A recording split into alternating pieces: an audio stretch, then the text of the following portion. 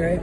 Steve from the Tech Buzz Gaming, and it looks like we're back. Garrett, how did you do for the Miss Pac-Man tournament? I made it to the semifinals, but then I got eliminated. Oh, I know. so close. And this guy I had to play against, like, this guy had like 130,000 points. Like, he looked like he's been playing for a long time. Wow. Like, he got a twin brother, they were both good. I'm thinking to myself, I didn't want to come in the pocket. I had my strategy ready. I was ready. I've been talking about this for months. For weeks and now, a long time, and throughout this week, I was like, I'm going to try and take this tournament. I knew I could do it. I know somewhere in there I could do it, but it's like, it's always next time. Always this. But you know what? So next year when they do it, you got all year to practice.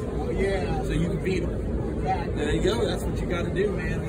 You know you tried. Yeah. Semi-finals was pretty good. Made it this far. 2 10-minute rounds too. Like my hands was icing over and everything. I said, oh, man, like, you know, just like being at a tournament all day, your body's sitting around all day, your body's icing over. You're like, okay, come on, when are we gonna start this thing? Because I'm like ready to get this thing going and a lot of pressure with people watching and, you know, being in the competition. I get it. It's tough. So I did my best. So I know.